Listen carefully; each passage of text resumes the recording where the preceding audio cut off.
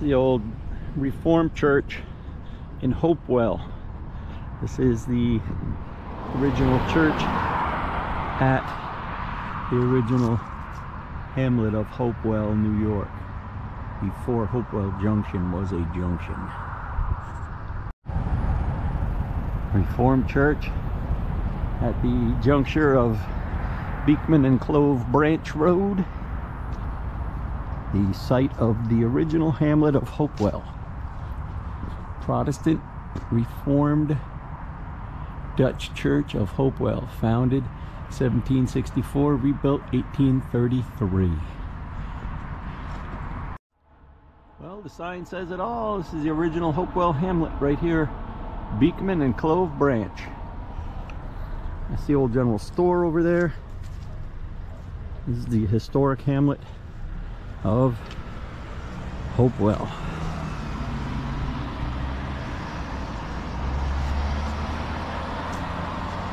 Fishkill Creek runs right down there. This is Beekman Road here, and this is Clove Branch Road. Now the Clove Branch Railroad off of the Newburgh Dutchess, Connecticut, looped on around up there on that hillside. We'll follow that one of these days.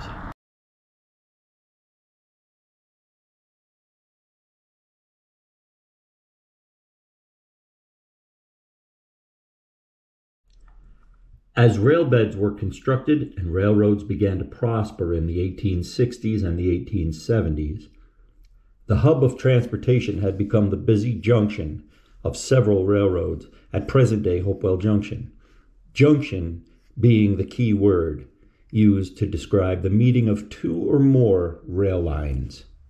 The two main railroads crossing at Hopewell Junction were the ND&C, running from Dutchess Junction to State Line, Connecticut, and the Maybrook line of the New York Central, running from Danbury, Connecticut westward to Maybrook, New York.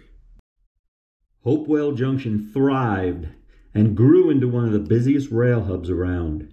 Stores of all kind, hotels, bars, and eateries served the population. At its peak, 3 rail lines utilized 2 stations, a crossing, control tower, a turntable, a roundhouse, a large coaling station, and a yard 22 tracks wide. A large Borden's Creamery was built right in the yard limits to receive milk from local farms and ship it out to New York City markets. The rails of the ND&C were pulled up and scrapped in 1938 and 39 time frame.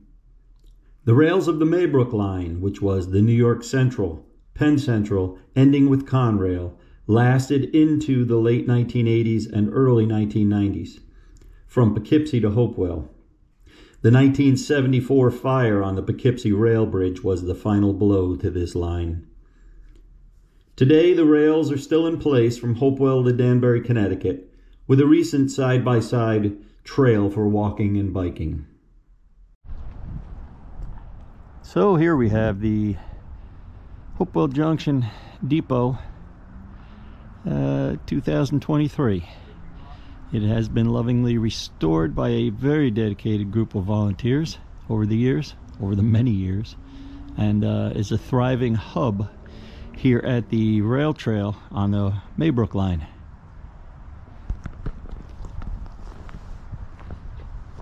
They've got a nice collection of some rail related items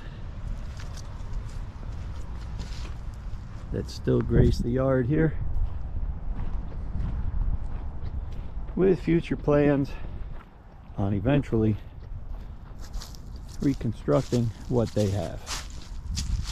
Let's move on and show you some new stuff.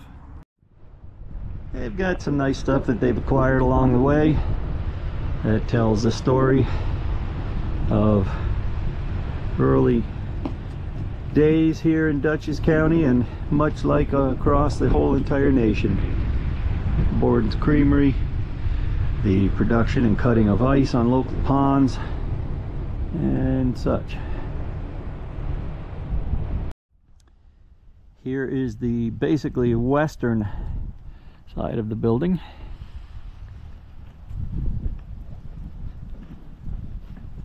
It has been listed on the National Register of Historic Places.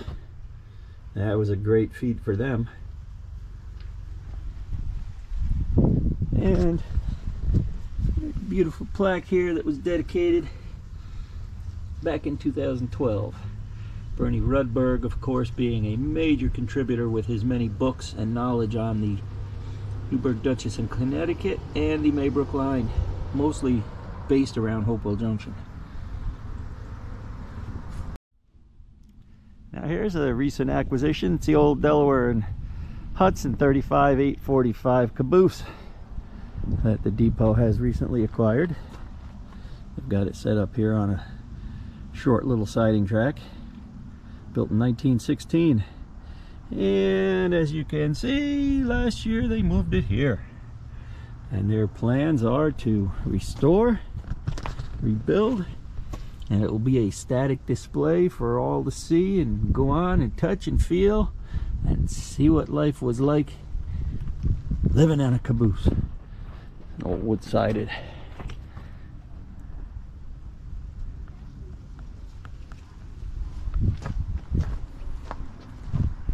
And they've got it sectioned off and tarped off because they literally just got here and they haven't started working on it yet.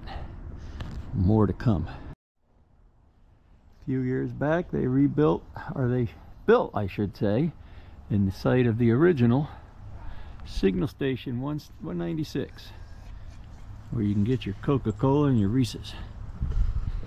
Right here at the crossroads of where the Maybrook line crossed the Newburgh, Dutchess, and Connecticut. And a year or so later, in honor of our buddy Mr. Bernie, they constructed this beautiful pavilion right on the trail with some great signage telling the history of the who, what, why, wheres, and whens of railroading in Dutchess County, and specifically Hopewell Junction. And this is a great place we have set up right here, our band, and played music for the last several years. So if you're standing here at the depot in Hopewell, we're currently looking east toward Danbury. The green highway bridge there is Route 82 that crossed over the rail beds here. Beds plural, now only one. And this is now looking west toward the on the Maybrook line toward the Poughkeepsie Railroad Bridge. And if we walk down here a bit farther, we are basically standing. They have it all mapped out here on the floor, on the ground, on the concrete. Newburgh, Dutchess, and Connecticut ran east and west, north and south. And there were four lines here, going north, south, east, and west. Hopewell Junction. They've done quite a nice, looking right back there beyond that little toy caboose, if you will, was the Borden's Creamery. We'll have some pictures to support that. So I had mentioned the little toy caboose, as I called it. This was their mock-up, very nicely built small caboose when they were doing their fundraiser to get the necessary monies to purchase and transport the caboose I just showed you. This was set up as a little static display to give some incentive. And I mentioned the purchase and transporting of. For those of you who have never bought and transported a caboose, the cost can be as little as $5 or $10, and the seller is usually very happy to get rid of it. The transportation costs can run in the multiple tens of thousands. You just don't haul it behind your behind your Ford F-350. And of course, for those of you that know, this is the part of the Empire State Trail, hiking, biking, walking, that connects downstate with upstate New York. Gives a little history here on Hopewell Junction and the Depot Museum. There are kiosks, many of them here, and of course all the benches and hardware has dedications to the names of the folks who helped pay for them along the way. Hopewell Junction, right here. Give you a brief overview here.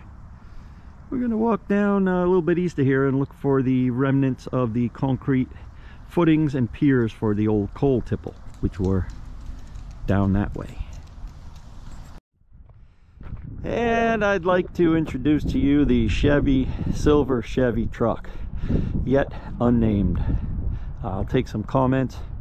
We're looking for an S name, masculine S name, to replace Sam the Silver Car. Sam the Silver Car has some other plans in his near future. Silver truck. We pulled out of the terminal there, the depot at Hopewell. We traversed our way across onto Route 376, which is the primary road that travels to the depot. This is the rail crossing. This is looking south toward Dutchess Junction, Plum Point on the Hudson River, looking south. As we flip around here, we notice the tracks, modern day, do veer off to the right, which does go through the former yard and connect with the Maybrook line. However, right about where we're standing, just to give you a rough reference here, all these Royal Karting dumpsters are piled up here. For those of you local folks that are kind of following along here and want to get a grip for where you are, we're on the S-turns on 376. Way down there, down there is the depot. You can see it. The tracks go off to the right. The tracks had a switch here, multiple switches, right about where we're standing, that fed into the creamery. The creamery was basically right in front of us, where that big patch of weeds and brush and overgrown trees are. We are basically standing about where the Borden's Creamery was. The Newburgh, Dutchess, and Connecticut came in and did go straight with several sidings off of the creamery yard here and went right down to where that depot is down there and continued on up into Arthur'sburg, LaGrange, and points north.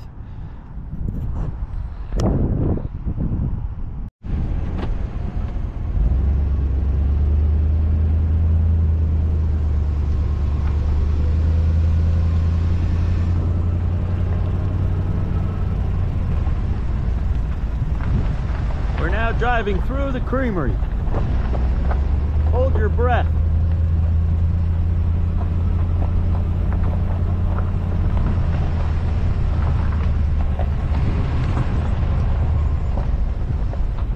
And when we do that, we end up in the yard of private property here. It's Ortez Welding.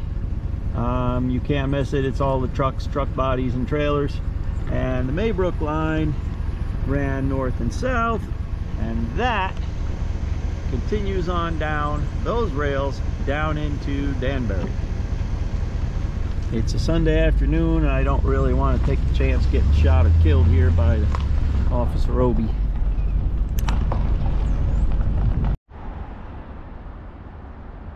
Just to give you an idea, right back down there is the depot and the caboose right there. That's my finger. And we drove on around through Hopewell, and we came down here in the vicinity of Big Daddy O's restaurant bar, and we are currently underneath Route 82, the highway bridge as it has been called for numerous decades. This is the Hopewell yard. You can see what's left is basically the one main line and some spurs This yard, or as they say in Boston, this yard, once contained 22 tracks wide worth of yard. That's incredible. We are now in the yard, and here's the main line right here, and it is now currently owned by Metro North. It's called the Hopewell Yard. Metro North employees only beyond this point, so cannot go in the fence, but we can walk all around here and show you what's what. Here we are on the what would be the south side of Route 82. This was once a hustling, bustling, one of the busier, or if not the busiest, train yards, certainly in Dutchess County and definitely in the region. There goes a biker, look, all dressed in orange and yellow.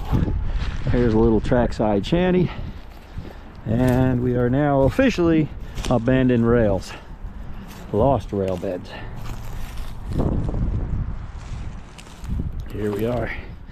We got a switch tower platform still left here. Seized up many years ago, but it's all still there. See if we can get a name off it. It's a Raycor. It's a fairly new one, 17G. Yep, still there. And this was the shanty that the yard man worked out of. Got a big pile of something in there. I'm not sure what it is. It looks kind of gross. Let me stick you in there. You see what you can think. What do you think?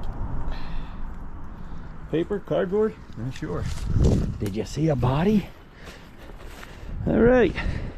Hopewell Rail Yard. Eastern section of it. Beyond the depot. Beyond the north, south, east, west crossing. Beyond modern day depot and Ortez Yard. Let's go on down the trail, see what we find.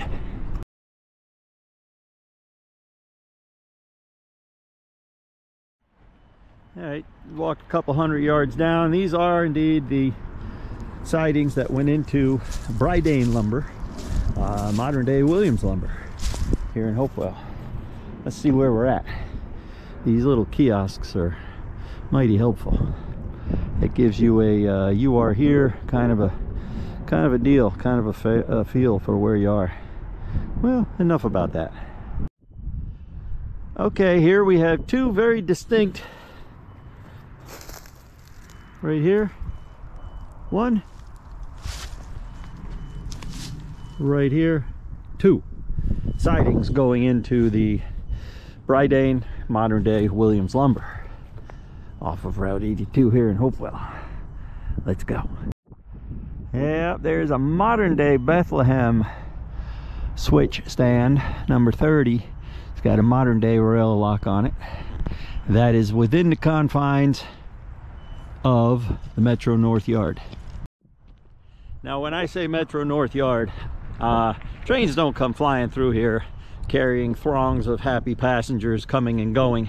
This is a designated training yard for Metro North here in Hopewell. They bring new employees up here and teach them the what's and what not to do with equipment, which is a great thing. Training, number one. And here we can see the sidings get farther and farther apart. I would say at this point, going into the Williams yard, they are probably 20 feet apart. Walking farther down into the Metro North Yard, they're teaching the boys and girls how to cut rail. Look at those nice little 1 inch and 1.5 inch thick pieces. Those would make nice little desktop paperweights, wouldn't they? Yes, they would. Got a nice collection of rail piled up here and ties, and we're getting closer to some equipment. Wow, we stumbled upon a 1902 Baldwin Lima 040. No, it's something. It's a gizmo to do something. This line continues on into the Williams yard, and it's got some nice piles of pressure treated stacked up on it. A lot of money sitting there, folks. Here they are. There's one, and there's one, and just a little ways over here. Hey, look, we're giving Williams some free advertising. Nail it right the first time. Right here, it appears as though this siding has been torched. Right there. So this siding has been torched, and I do believe, oh looky, boots hanging up in the tree. Hey Jed, I ain't wearing these no more. Yep, so what they did was they torched those rails by the boot tree because they built the trail, the walking trail, and it went right there. Can you see this doggone fence? Yeah, right there. That was the siding, and they've got a lock on it. See, they got a bumper booster dead end lock on it. No trains beyond this point. Hey, walking right here, and there were probably many. Oh, here it is again. Still here. So this appeared to be the main primary siding into Williams lumber. Lost rail beds. That definitely qualifies as one. Pretty cool. So if you're hired by Metro North and you are going to be assigned to the track crew, you will more than likely be assigned here for a period of time to the Hopewell training yard to learn how to basically build and maintain a railroad. All right, we're going to stay on the trail like the sign says, and we're going to continue walking east on the Maybrook line out of Hopewell toward Whaley Lake, and we are looking for something very specific. I'll give you a clue. It has to do with a coaling station. Okay, that main siding is still here at the end of the Williams lumber, present modern day Williams lumber. Used to be Bridane, and here we got some rail stacked up. Not sure if Williams owns this rail or Dutchess County owns this rail, or Metro North owns this rail. Nope, there's a whole bunch more right here. But at any rate, don't come over here with your little S10 and your Volkswagen Rabbit expecting to take this stuff. But there it is. I think we're at the end of that siding. There are still ties down in place. Yeah, we'll see. We'll see how much farther it goes. Might have just ended. Well, let's all take our hats off and bow our heads to the railroad tie mass burial ground. We found it. We found it. Out here behind Williams in the woods. We got some short 8-footers. We got some switch ties, nice long ones. Rest in peace ties. Rest in peace. Okay, I see what they did. We're way beyond Williams now. That main switch siding that runs through the middle of their yard continued down. They also torched it and ripped it up, and it continued to right there, because it picks it up again and it goes. It's at the extreme eastern end of the Metro North training yard, which we are quickly barreling down to. Well, I wouldn't say quickly. I don't do much quick these days, and I certainly don't barrel anymore. There's a quick shot through the fence of another switch stand, still in place, historic, not new. And we are nearing the end of the Hopewell Junction yard. Metro North Training Yard. There's a Hopewell and 13 on the sign. Railroad property, no trespassing. Oh, and we got one more switch stand. Let's see if I can run over to the location. There it is, right there. I know you see it. Through the fence. Let's go. At the end of the training yard, once again, we're back down to just the main line. And it's right there. And we're about to enter into what the what? Huh. An old switch tower? Yeah, the remains of bunch of stuff lying on the ground. Oh,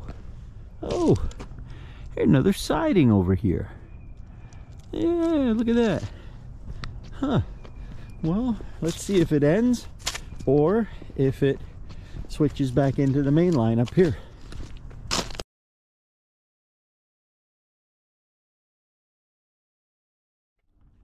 Okay, kids, this is cool.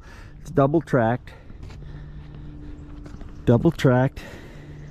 iron girders. This was not a siding. The line was double tracked here. This is the evidence of it, where we crossed this creek. And this one, if you notice, has been well maintained, this iron girder bridge. There are some of the old stone remnants of the original abutment. That side has been very well maintained. That's the east track. This is the west and definitely unused track. Cool. Could this be the Fishkill Creek? I'll have to check.